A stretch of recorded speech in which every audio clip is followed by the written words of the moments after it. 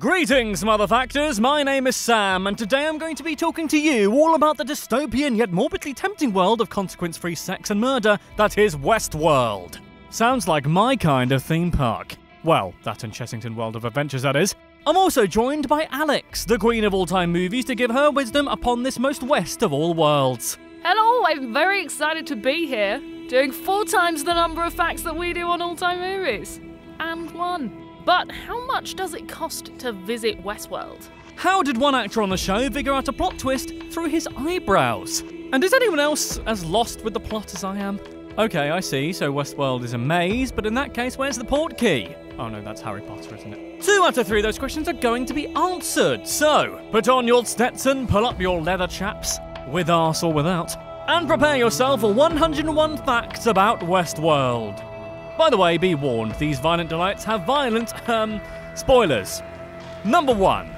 Westworld is an American sci-fi western thriller dark dystopian drama TV show extravaganza created by Jonathan Nolan and Lisa Joy for HBO, which incidentally stands for Home Box Office. You learn something new every day. Ha, well, I run a fact-based YouTube channel. Okay, I'm getting off track. Moving on. Number 2.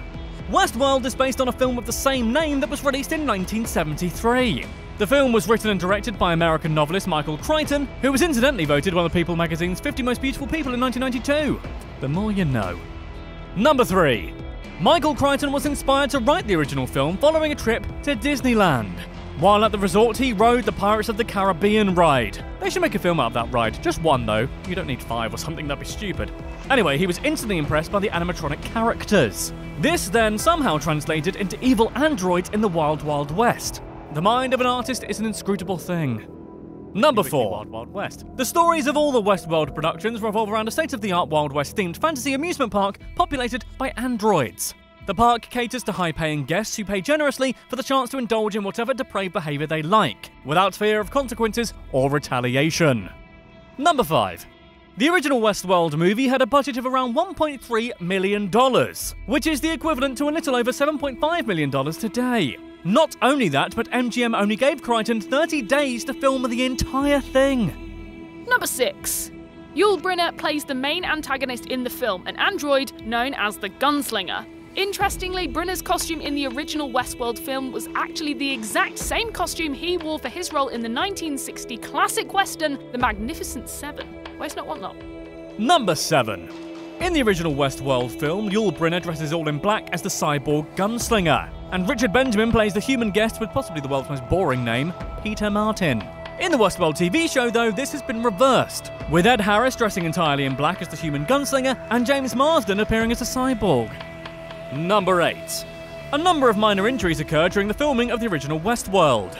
Brynner was struck in the eye by a piece of wadding from a blank cartridge during the filming of a shootout scene, which scratched his cornea and left him unable to wear his light-reflecting contact lenses without the eye watering and turning red.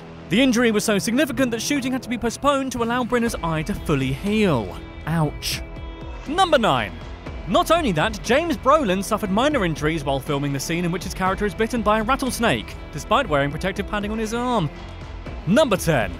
Some of the scenes in the film that depict an amusement park were shot in the gardens of an estate belonging to Harold Lloyd, a silent film star known as one of the most popular and influential film comedians of the era. You know that iconic shot of a guy hanging off a clock? Yep, that's Harold Lloyd. Number 11. The film also made use of one of the same sets from the classic 1974 comedy western, Blazing Saddles. Thrifty. Number 12. Towards the end of the movie, the gunslinger has acid thrown in his face because he's an evil robot who totally deserves it. Spoiler alert, by the way. In order to create the effect of his face bubbling and fizzing, Brynner's face was coated with an oil-based makeup mixed with ground Alka-Seltzer.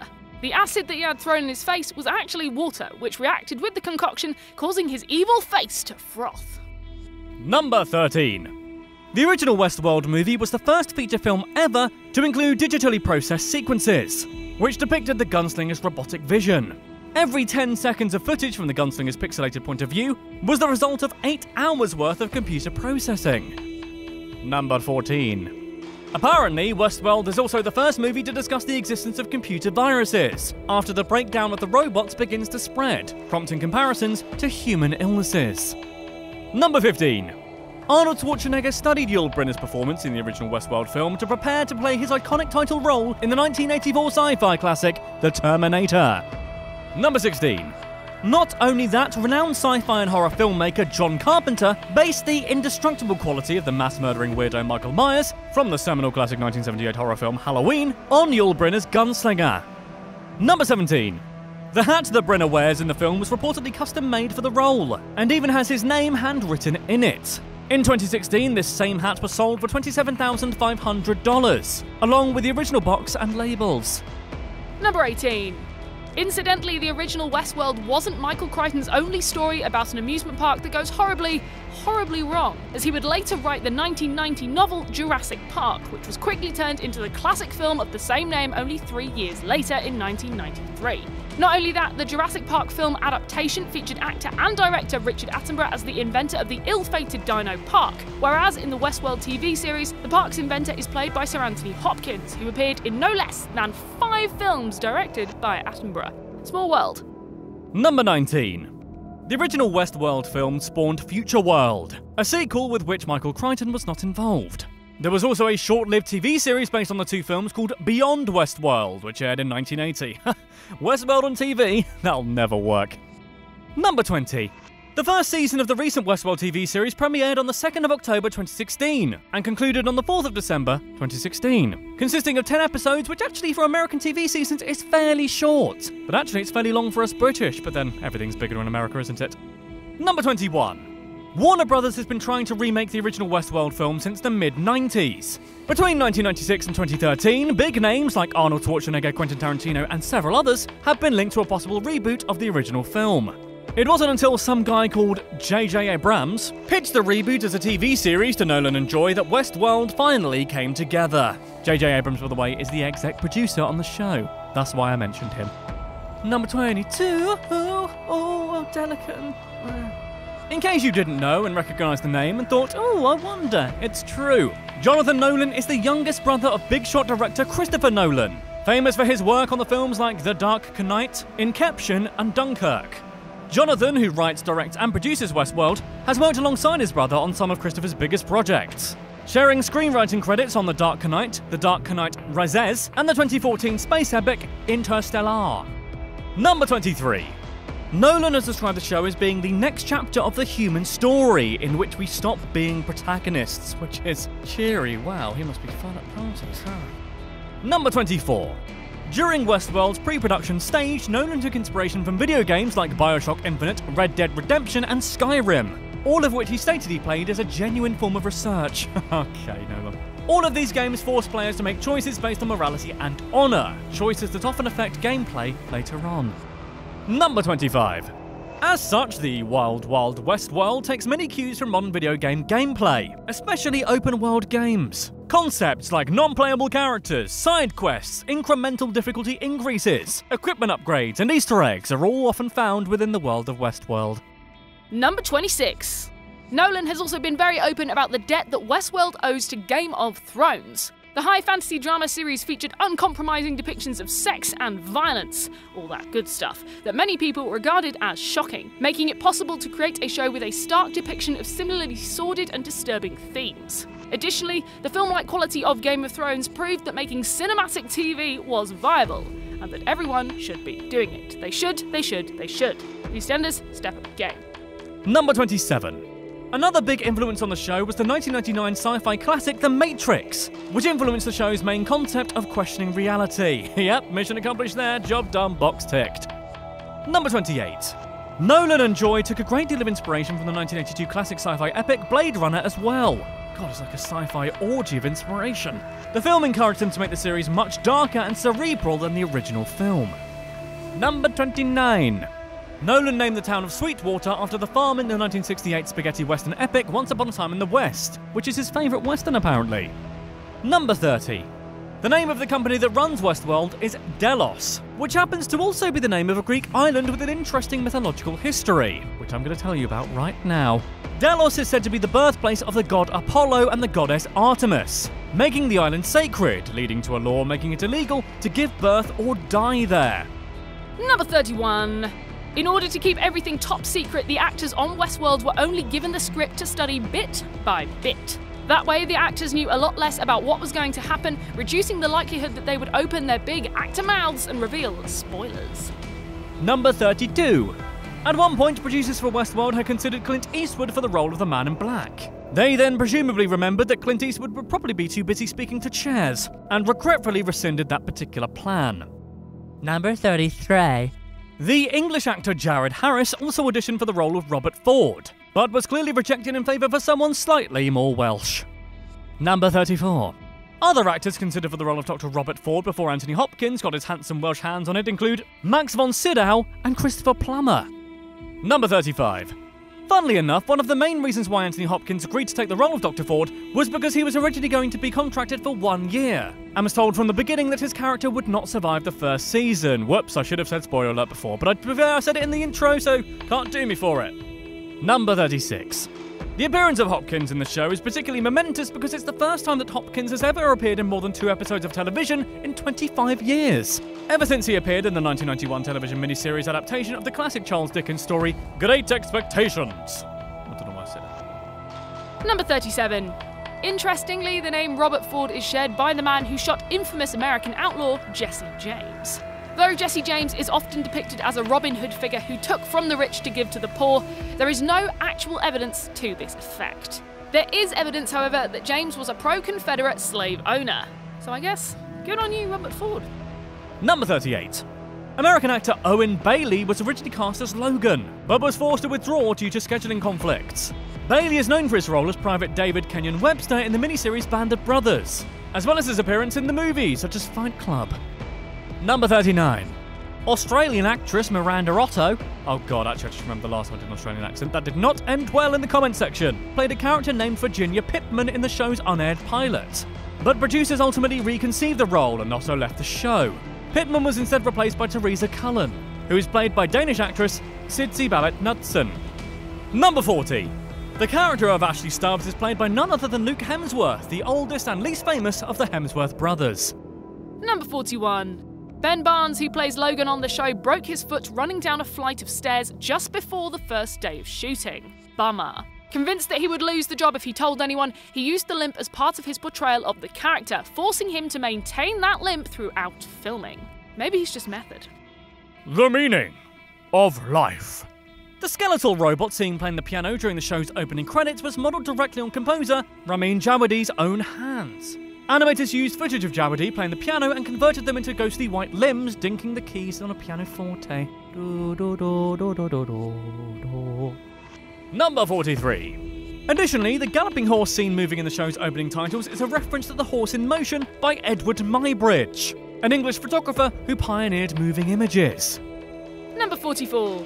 Likewise, the man seen in the opening sequence with his arms outstretched in a circle is a reference to the Vitruvian Man, a drawing made by Italian polymath Leonardo da Vinci around 1490. Number 45. The title sequence for Westworld was created by a design firm called Elastic, the same team that designed and produced the acclaimed opening title sequence for Game of Thrones. Number 46. Westworld and Game of Thrones also share the same composer, Ramin Djawadi. Djawadi is responsible for creating the title music for both shows, but has also worked on even larger productions like Iron Man, Pacific Rim, and Batman Begins. Number 47. Filming for the very first episode took place in and around Los Angeles, California, as well as in Moab, Utah in August of 2014 over a period of only 22 days. Number 48. In a bit of TV trickery, would you believe that the scenes shot on the train aren't actually filmed with a real train going along tracks? I know, perish the thought. The train's exterior is set on a flatbed truck which is driven up and down the state Route 128 in Utah, with the actors riding along with it.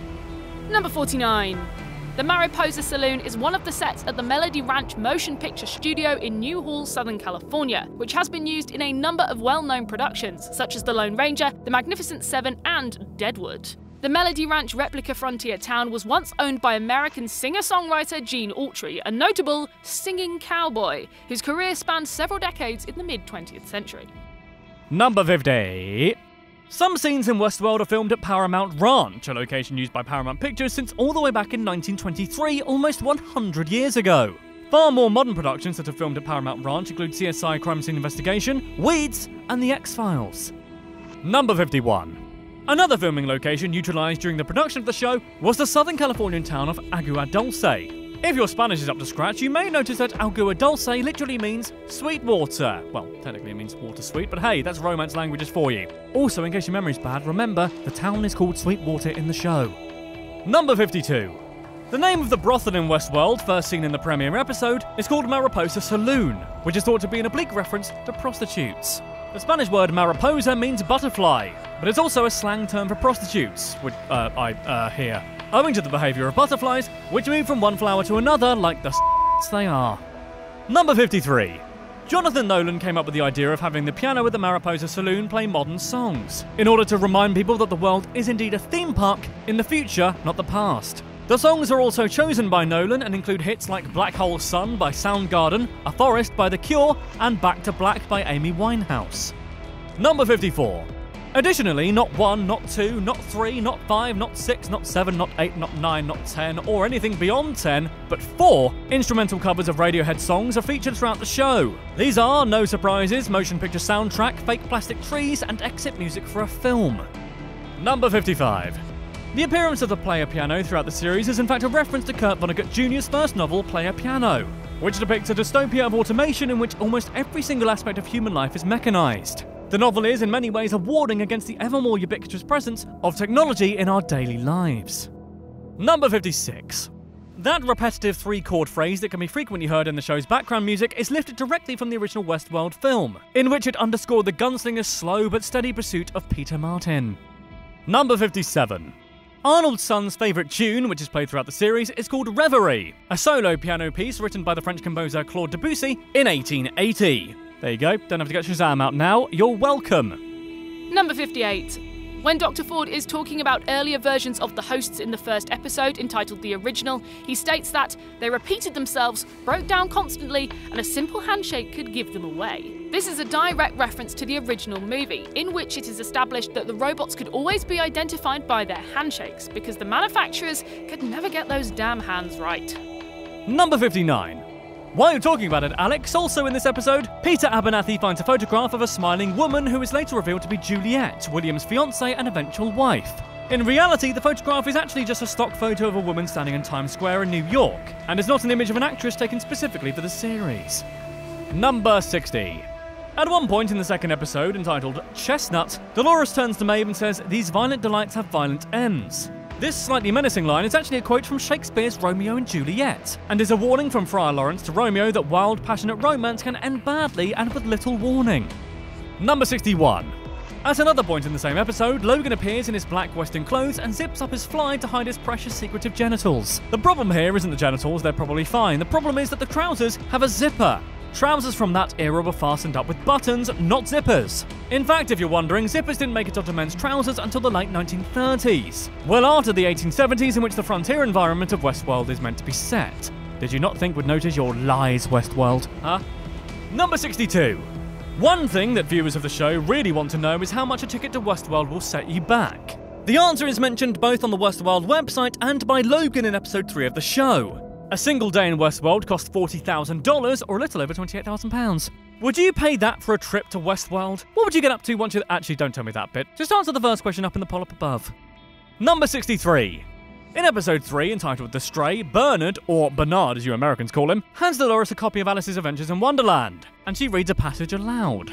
Her physical appearance and clothing mirror traditional representations of Alice, hinting at her history. Nolan and Joy have stated that Alice is one of the principal inspirations for her look and persona. Nintendo 64. Another hashtag inspo for Dolores is not a literary or cinematic character, but a painting by American artist Andrew Wyeth called Christina's World. The painting shows a young woman lying on the ground in an arid field, looking towards a grey house in the distance with one arm positioned out in front of her, suggesting uneasy and unidentified yearning. Number 65. Furthermore, the name Dolores is derived from a particular Spanish title of the Virgin Mary, Nuestra Señora de los Dolores, meaning Our Lady of Sorrows. Yet the name Dolores literally means sorrows or pains in Spanish. Delightful. Number 66.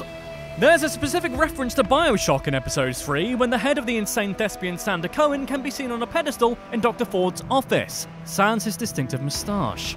Nolan has praised BioShock in the past as the most literate and thoughtful pieces of entertainment he has seen in years, so no wonder he wanted an Easter egg to it.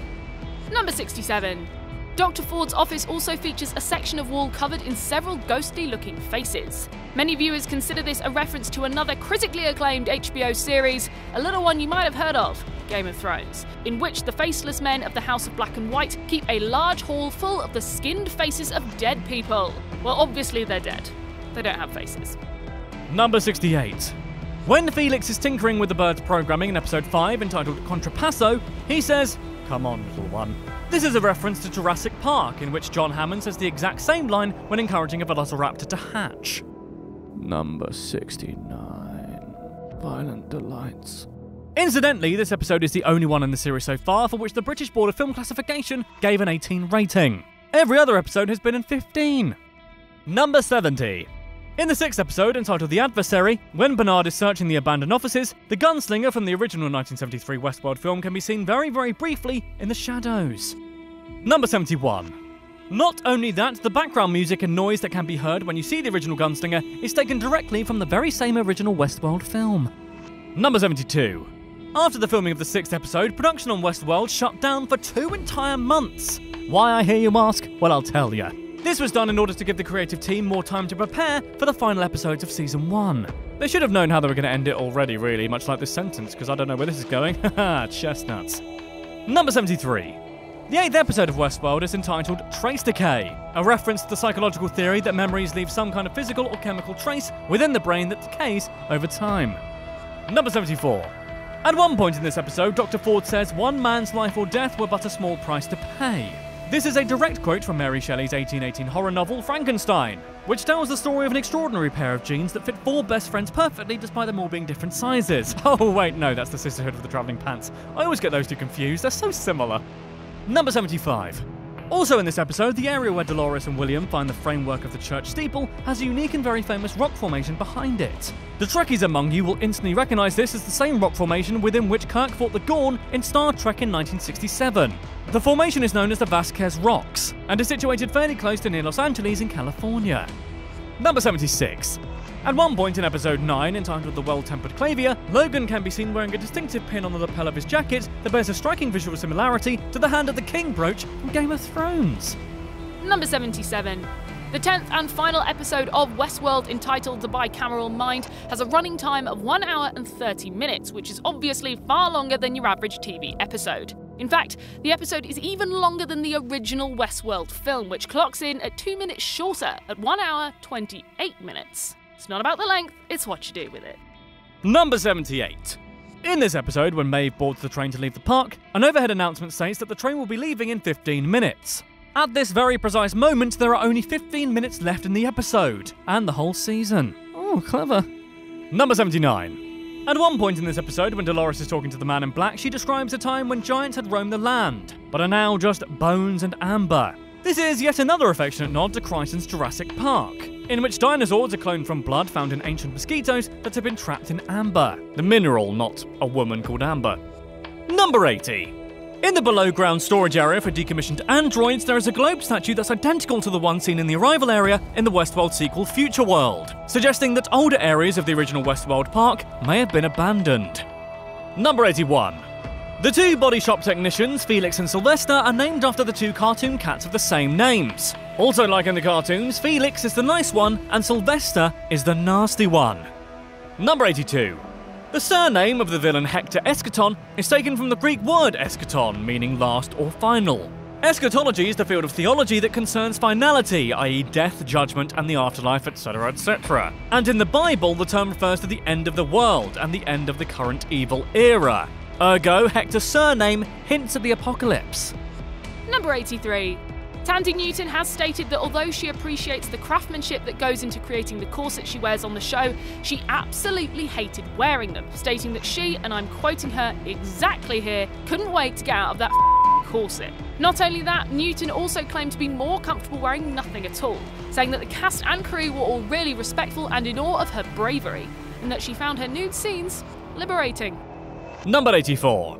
The Man in Black's unusual handgun is a Lamat 1861, a rare revolver that features a 9-shot 42 caliber cylinder, as well as an additional single-shot 20-gauge shotgun barrel. The real Lamont was infamously unreliable, but in Westworld it's likely to have been perfected to deadly effect.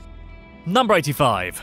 The reason why the Man in Black's Lamont 1861 is modified is likely because the original weapon was ordinarily a cap and ball gun, meaning it used loose powder and spherical bullets. But in the show, it's been customised to work with cartridges. Number 86. The figure inside the maze pattern seen in the Pigs in Clover puzzle throughout the season had both arms stretched out, but in the final puzzle, one arm is touching the head. Surely it's pointing to its brain because after all, the maze equals consciousness. Number 87. The name Bernard Lowe is an anagram for Arnold Weber, revealing Lowe's true identity and nature. Number 88. During an actors' roundtable held by The Hollywood Reporter in July of 2017, Jeffrey Wright revealed that he was only informed of the big twist in Lowe's storyline on the morning he was due to shoot the scene. That is up to the minute. He did not have time to prep for that. And according to my Amdram classes, that's very, very important. Number 89. Okay, I said it before, but now I really mean it. This is a huge spoiler for Season 1, and this is the point of no return, okay? So ready, steady, let's cook. Jimmy Simpson, who plays William in the show, managed to figure out his character's true identity fairly early on in the series, when the makeup department began changing the look of his eyebrows. Based on that clue alone, Simpson managed to figure out they were trying to make him look like Ed Harris, the Man in Black. Number 90. One clue regarding the existence of different timeframes is the Westworld logo itself. Eagle-eyed viewers will have noticed that in the present-day timeline, the W features straight lines like that of the actual Westworld TV logo. However, in William and Logan's timeline, the Westworld W is styled differently, more retro some might say, indicating an earlier time period. 91. The first season of Westworld was a huge critical and commercial success, averaging around 11.7 million viewers per episode across multiple platforms. According to HBO, which I may remind you brought you The Sopranos and Game of Thrones, this is the most ever for a first season of a drama. Number 92. If you needed any more indication of Westworld's quality and popularity, the show received the most Emmy nominations of any drama series ever, at a very impressive 22 nominations, 4 of which the show won. Number 93. The Hollywood Reporter has claimed that budget for the first season of Westworld was approximately $100 million, an extraordinarily large sum for the first season of a TV show. Not only that, but a quarter of that figure was spent solely on producing the pilot episode, meaning, if I put my maths cap on, that roughly $25 million was spent on a single episode of television. Number 94. Evan Rachel Wood and Lewis Hertham both previously appeared in the dark fantasy horror television series True Blood, though they never appeared on screen together. Wood played the vampire queen of Louisiana, Sophie Anne Leclerc, and Hertham portrayed JD, the leader of the Shreveport Werewolves. Number 95. Ed Harris also starred in the 1998 satirical science fiction film The Truman Show. That film also dealt with the weighty philosophical implications of fake reality, wherein everything about the life of the eponymous Truman Burbank is scripted and televised for entertainment. Number 96. This isn't Anthony Hopkins and Thandie Newton's first time together either, as they both appeared in Mission Impossible 2 all the way back at the turn of the millennium in the year 2000. This song had gone multi-platinum, everybody bought our set. Oh no, that's another year. Number 97. Similarly, Thandie Newton and Tessa Thompson appeared together in the 2010 drama film For Coloured Girls. That's the title of the film, it's not, I wasn't saying, it's just, oh god. Number 98. Westworld marks the third time that Sir Anthony Hopkins and Ed Harris have appeared together in the same production, having both appeared in the 1995 biographical political drama film Nixon and the 2003 drama The Human Stain, which was about my life. Haha, just kidding though. Yeah, not really. Number 99. In November 2016, HBO renewed Westworld for another 10-episode second season, set to premiere on April the 22nd, 2018. Prepare yourselves for an even more violent, robotic, non-linear timeline craziness, people. I am ready. I've been waiting over a year. I am ready. Number 100. Do, do, do, do, do, do, do. James Marden has stated that the writers and creators of the show plan to continue the Westworld story for at least 5 seasons. And if Jennifer Lawrence doesn't appear in at least one episode of those upcoming seasons, I shall be writing a very, very curt letter. Number 101! For the second season of Westworld, Nolan has stated that new worlds are to be introduced for the show. The most likely upcoming world is Samurai World, as we've seen it already, whereas Nolan has confirmed that other worlds that featured in the original film, such as Roman World, will not be included. I'm just waiting for 101 Facts World so people can share the pain of my torturous existence. Please help me understand it. Anyway, that was 101 facts about Westworld. I do hope you enjoyed that. What would you like to see a world of? Let me know in the comments down below. Also, let me know what you want to see me do next on 101 Facts, because how do I know otherwise? In the meantime, which is a phrase no one's ever said before, check out one of these 2 videos on screen now. You're sure to really enjoy at least one of them. No money back guarantee. Goodbye.